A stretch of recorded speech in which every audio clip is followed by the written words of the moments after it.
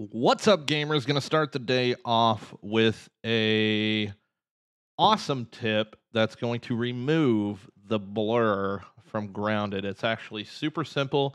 I just had a few people from the community that wanted me to make a quick video on it.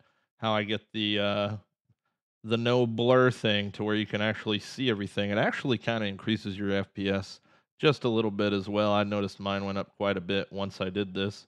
But as most of you know, most of the game from here to about this grass blade right here is kind of blurred out, and like if you were to put a imaginary sphere around yourself, that depth of field blur, it looks awesome, but at the same time, I kind of enjoy it to where I can actually see everything, I guess.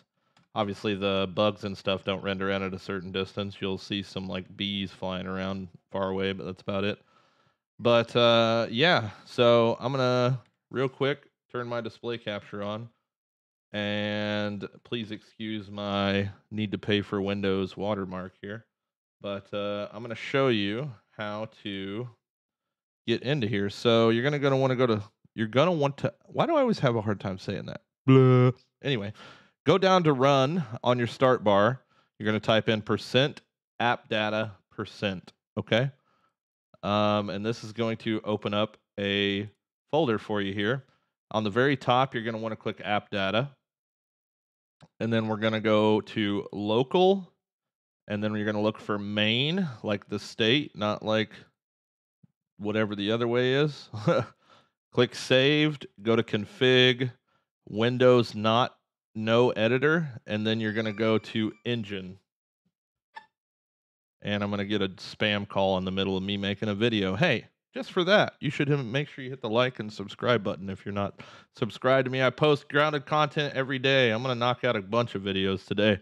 But this right here, I'm going to leave this in the description of the video. All you have to do is copy and paste this in this engine folder, file, save it. Make sure your game's not open too, by the way. If your game's open, it's not going to do anything. I don't imagine it'll mess anything up, but when you close your game and reopen it, after you save this, all the blur is gone, and that's it. It's literally that easy. It is literally that easy. But all right, guys, hopefully this helped you out getting rid of your blur.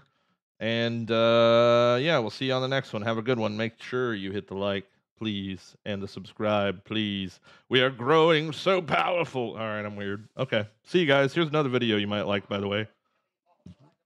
Over that way. All right, see ya.